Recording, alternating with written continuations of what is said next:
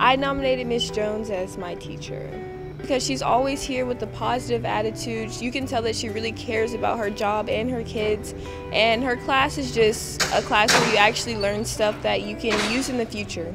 It's just that same positive energy that I love about her, and you can never just make her mad, you know? She's just always bubbly and happy, so she's really dedicated to the job, her kids, and she really loves it, and that's the best part. You can tell when a teacher loves their job. Thank you, Ms. Jones. I love you so much. You helped me out so much, and I can't wait to see what my future holds because of you.